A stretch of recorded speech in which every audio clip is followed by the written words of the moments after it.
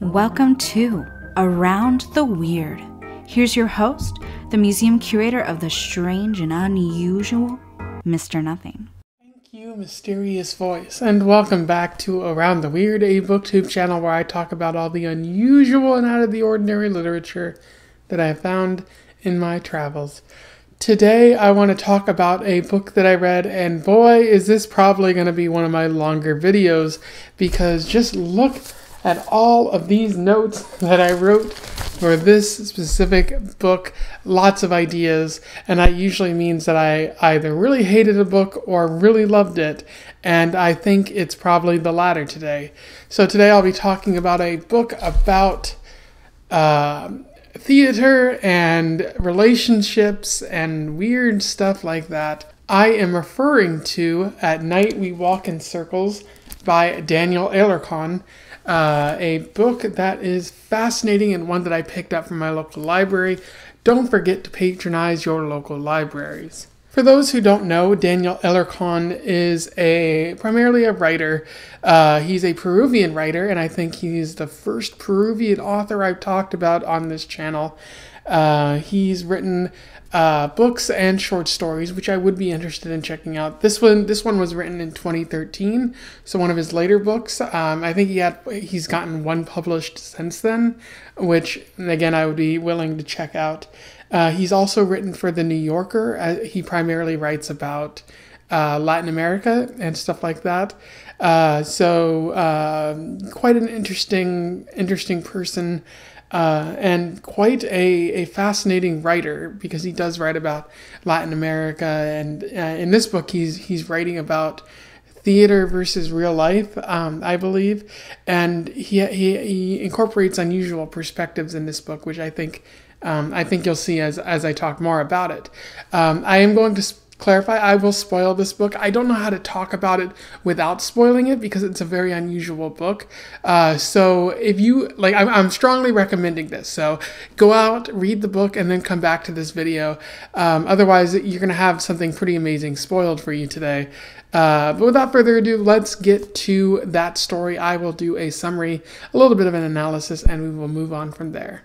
So At Night We Walk in Circles is told from an unusual perspective. It's told in the first-person style, but it's told from the perspective of a character that we don't meet until like the third act of the story, and who only has like a handful of pages where they actually exist within the story. Otherwise, they're telling it from some future event after something has happened. We don't quite know, but we're getting more details as the story goes on. And so the first part of the story takes place in the past, in an unnamed South American country, during a time of civil war. There is an acting troupe called Diciembre, which is putting on shows still and just being bold in the face of corruption in the government and whatnot. And it's being led by Henry Nunez. They decide to put on a play called The Idiot President, which is about, stupid leaders in general. But the current president in this regime takes offense to it. And so he gets Henry imprisoned on no charges at all, but then later gets them bumped up to terrorism charges, making it very difficult for him to actually get out of prison. And so he spends a great deal of time in prison, and eventually gets out. But his life is greatly changed, and he moves away from acting. And then years down the road, his friend Patalarga decides to kickstart a revival of The Idiot President. And Henry has agreed to come on as the president in the play, while another character, Nelson, is playing the president's son in the story, another big part. And so here we learn more about Nelson and his role in the story. We learn a bit about his backstory, including that he's very close to his mother. His father recently died. He's been thinking about going to the United States for quite some time, but recently, because his father died, he feels that no one would be there for his mother. He's not very close to his brother Francisco in the story. And there's also Ixta, who is Nelson's girlfriend in the early parts of the story, although they later break up because Ixta feels like Nelson isn't giving her enough attention. or that he's too focused on his acting career, and doesn't know how to, like, be real, be honest with her. There's a lot going on in that relationship, which I urge you to read because I'm not doing it justice by talking right now.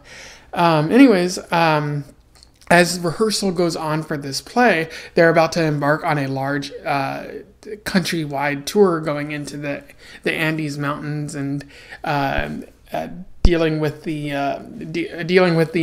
people of the countryside who might not like this place so much. But they're rehearsing, and Henry and Nelson begin to fight, which Henry attributes to him sort of method acting because he wants to get in the mindset of the president and his son who have a bad relationship in the play. We also learn about what's going on with Henry at this period of time in his story. Henry went to the prison and he developed a relationship, a gay romance with his fellow prisoner, although he decided not to call it gay at the time.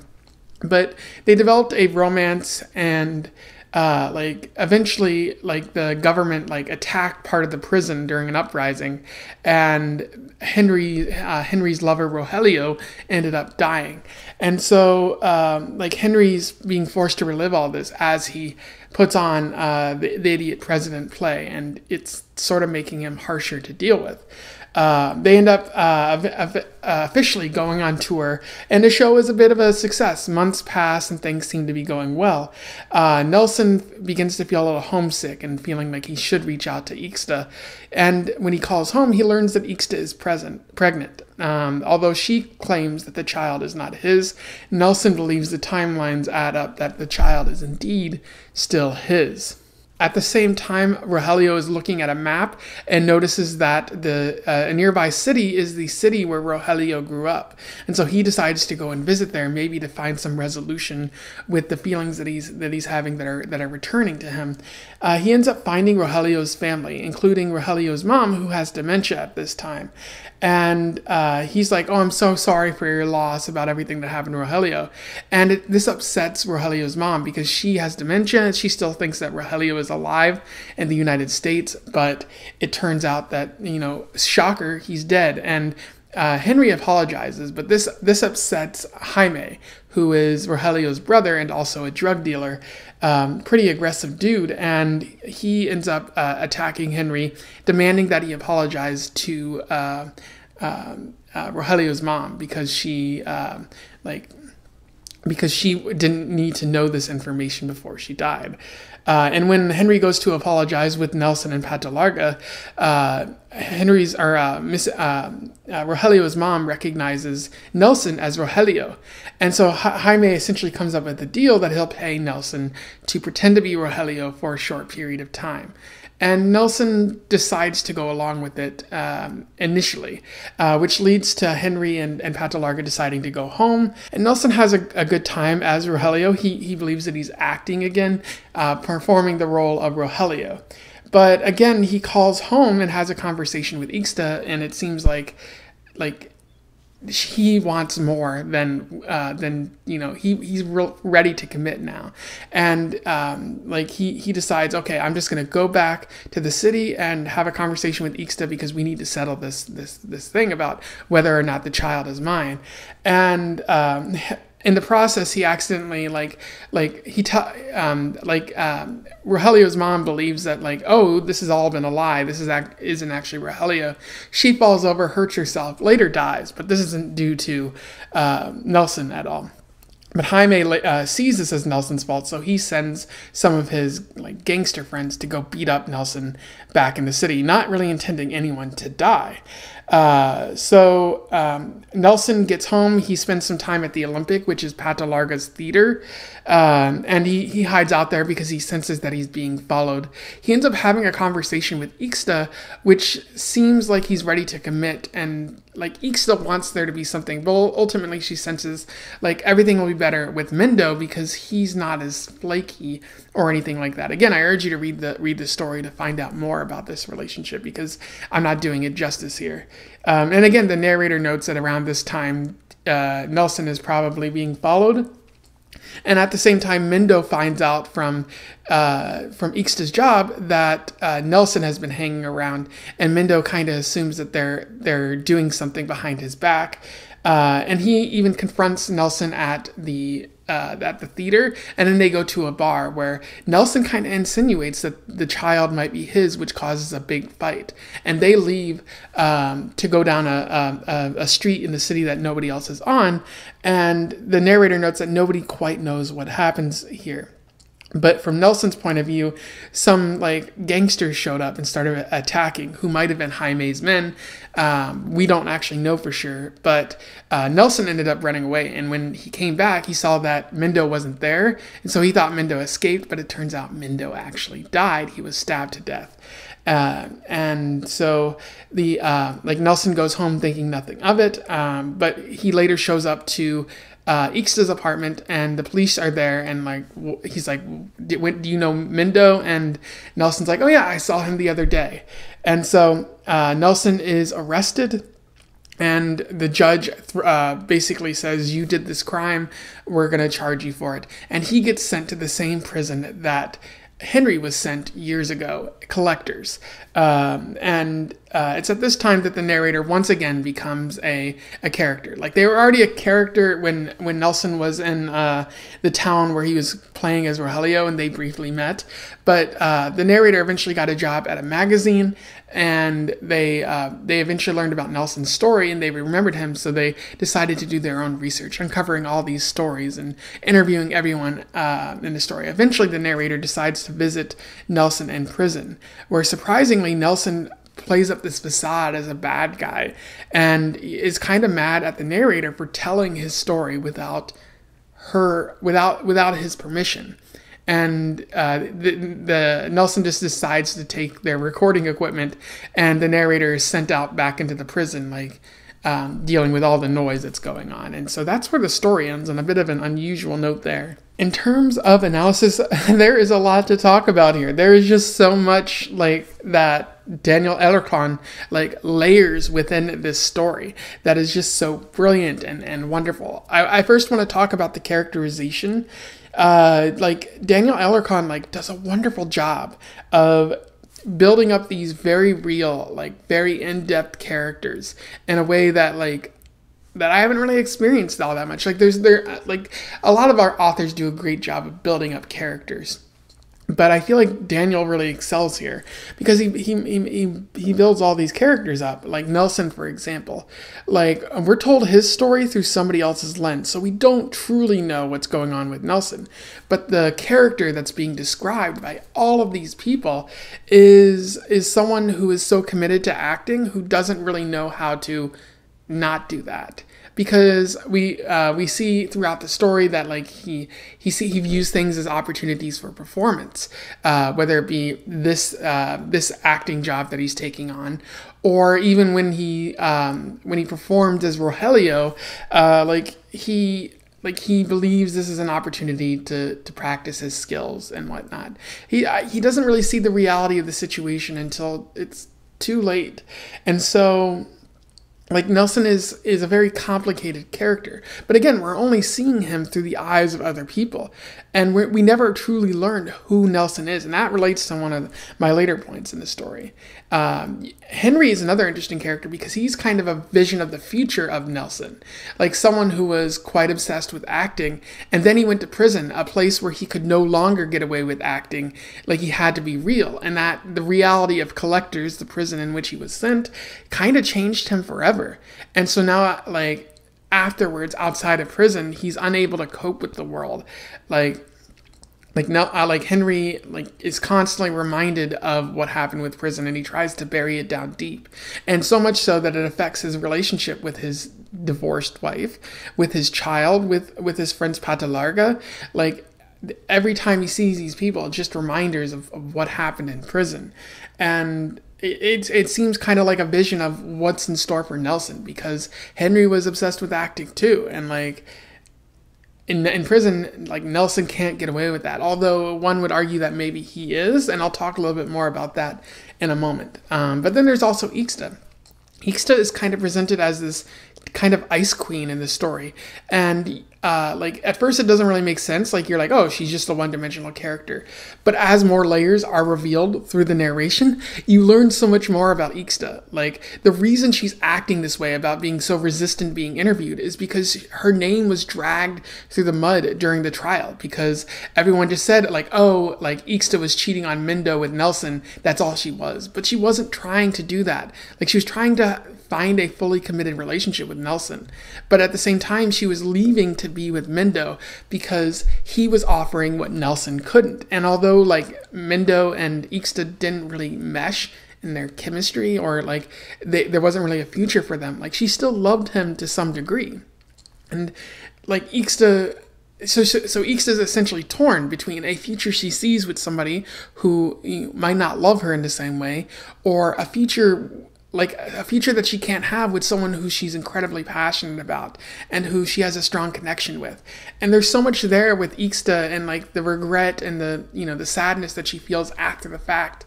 Like her story like reveals a lot more about Nelson. But again, we're only seeing like her side of things. We're not really seeing anything from Nelson, and that just makes the story all the more interesting. And then there's Padalarga, who is kind of a reflection of Henry, and that he's on the path towards becoming alienated from his family because of his love of the theater. But it does seem like he's kind of distancing himself away from that in a way that allows him to possibly reconnect with his family in the future.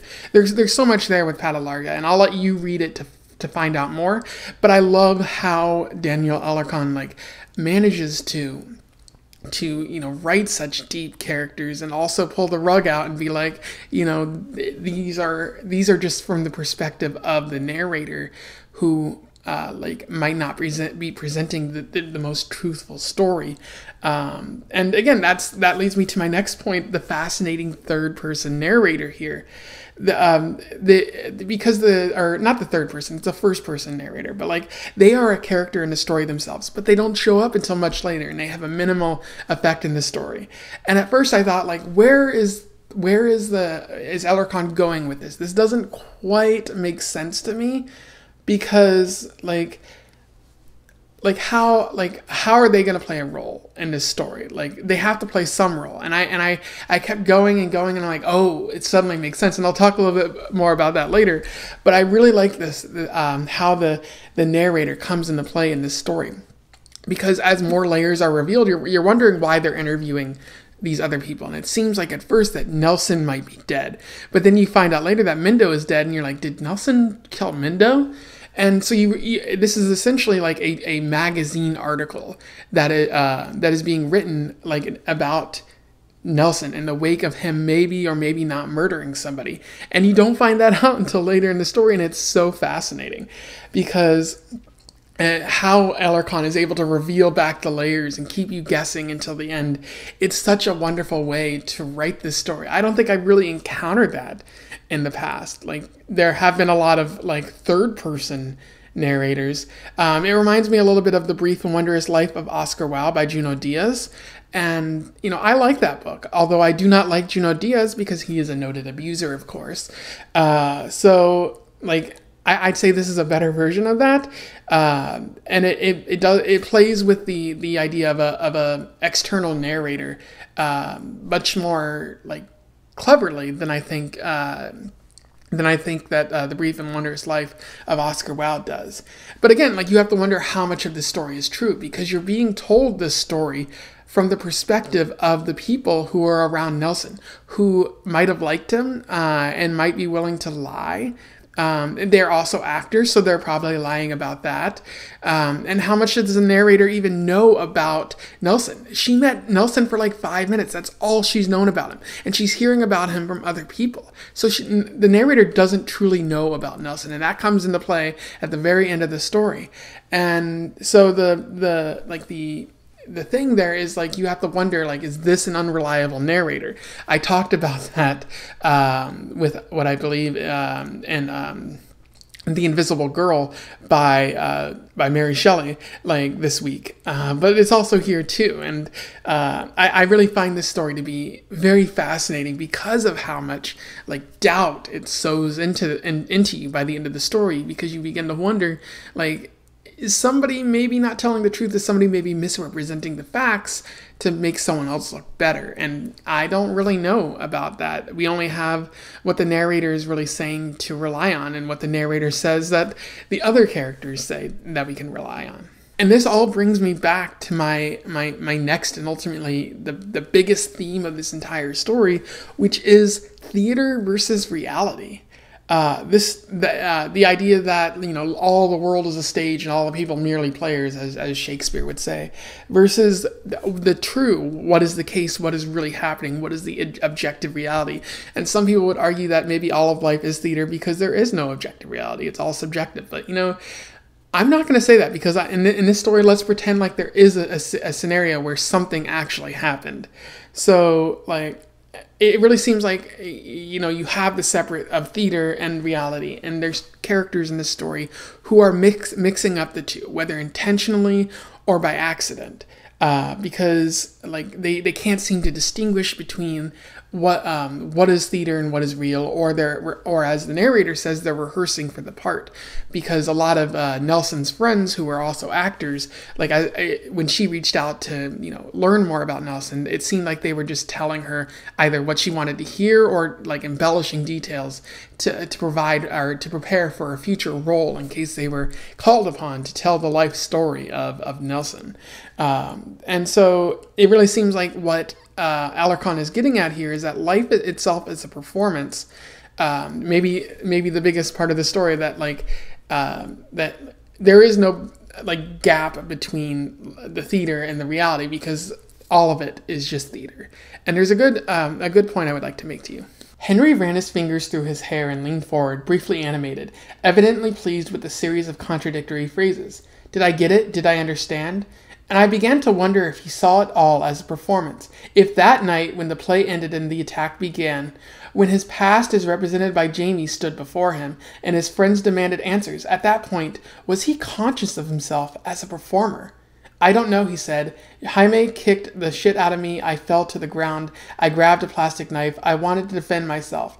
I wanted someone to save me. Is this performing? And I think, a well-adjusted person could distinguish if they were performing or if they're merely acting in a play, because they view that the world is a play or something like that. And it seems like Henry doesn't have that, and for the most extent, maybe Nelson doesn't have that, and Patalarga is suffering from that too. Henry, for his part, he still views himself as a player. There are roles to be played. And maybe as he's telling his side of the story, he's telling the role of Nelson as the good guy rather than Nelson as he truly was. And so you can see the problem in there, that you're not getting an accurate view of Nelson because you're only getting the perception of what Henry thought Nelson was or should be. And you can see that this becomes a big problem for characters at multiple points in the story. It becomes a problem in Nelson's relationship with Ixta, because for the most part he seems to be acting, and he's so obsessed with acting that it seems to bleed into his relationship, but also it seems to be his only focus and goal in life. And maybe that's why Ixta feels the need or believes that she can't commit to Nelson fully, because if she does, how much of him is she truly going to get? Will he leave her eventually for, the role of a lifetime or something like that? And it also becomes a problem in Collectors for Henry, but maybe also for Nelson, because in Collectors you can no longer act. If you have to be real, and the people in that prison will sense if you're not being real and honest with them, and that might result in you getting beaten up or murdered or who knows what. And so this Collectors seems like a place of honesty. And maybe perhaps that's why Henry can't adapt after leaving prison, because now he's reminded that he's no longer living truthfully, that he can only outside of prison can he escape and become an actor and live in this false reality that he's created. And every time he thinks of the prison, he's just reminded that he's faking it, he's faking his way through everything. And I like how Alarcón touches upon that. Maybe I'm overthinking it here, but there's a lot that you could parse from just looking at and examining our collector's prison in this story. And this ultimately brings me to, you know, the underlying thing about this entire story, that this entire story might be theater itself. As I mentioned earlier, like, how much of the story is true? It really seems like, based on what I've read, based on how the story is told, that Alarcón might be getting at the fact that this story is theater. Like, this entire, like, narration tool, this entire, like, retelling of the events of Nelson's life are told in a biased way that makes it so this is just theater. Like, Nelson is a character in a story, and he's playing a role that the narrator has assigned to him, or who the narrator has allowed others to assign to him, based on their 5-minute like interaction in the past. Maybe the narrator doesn't know that they're doing this, but they quickly find out by the end of the story. Like, it just seems like a summary of character motivations for why Nelson couldn't have possibly been the murderer. Like, everything is leading up to the ultimate conclusion that Nelson isn't a murderer. And Nelson points this out at the end of the story. Like, he asked, like, how do you know that I'm not the murderer? And there's a beautiful quote that I would like to read to you. What if I did kill Mindo? Have you thought about that? There was something very cold in his voice. You didn't. What if I did? What if I were that kind of person? Nelson had been inside for 30-odd months, studying his very sort of performed aggression, and he was good. He let that questions hang there. I knew it couldn't be true, but then he shifted his gaze, and part of me wondered why I thought that, why I was so sure. I felt chill. All right, I said, let's suppose. And it goes on from there, where essentially Nelson, you know, bullies her into giving over her equipment, and you know, demands like her to just leave the prison. And there's a point where Nelson is saying, like, do you understand what's going on here? Like, do you see what is happening here? And the narrator's like, okay, yeah, I get it. Like, because Nelson notes, like, he may be stealing her equipment, like her recording equipment, but she stole something from him. And I think what this all means, it could mean two things. The first is that Nelson has gotten so good at acting that he's acting in prison, and this is all a facade as a way to ultimately cope with the reality of being in prison. Unlike Henry, Nelson was able to do it.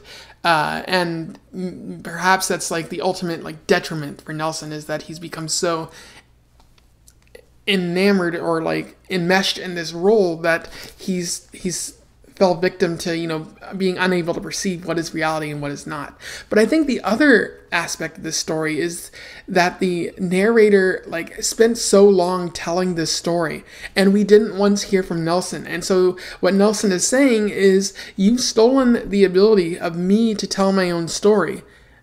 You've relied on Henry and Ixta and Monica, his mother, and all these other people, but you never once asked me like my side of things.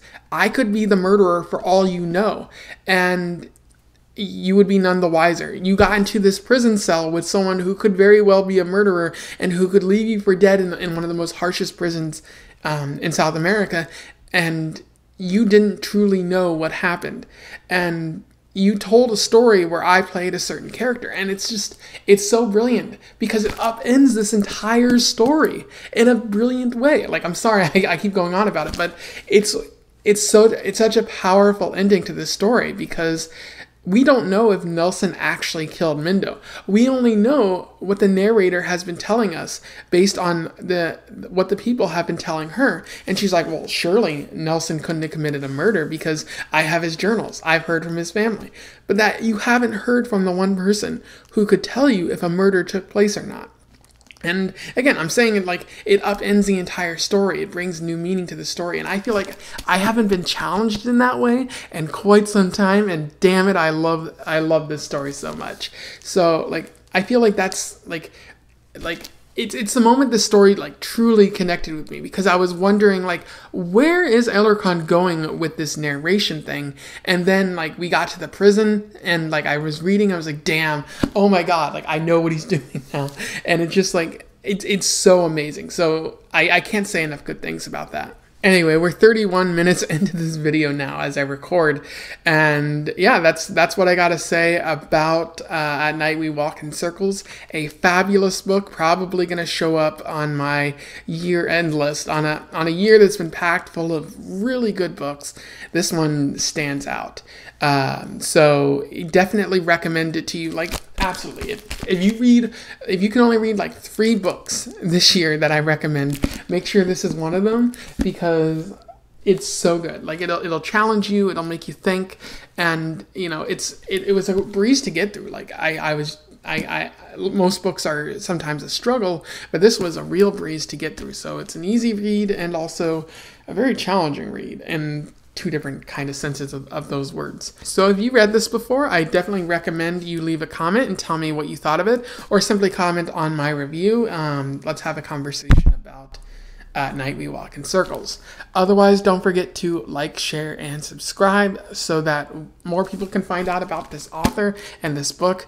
I would really like to spread the word about this. And until then, I wish you the best of luck in your weird and acting travels. Farewell.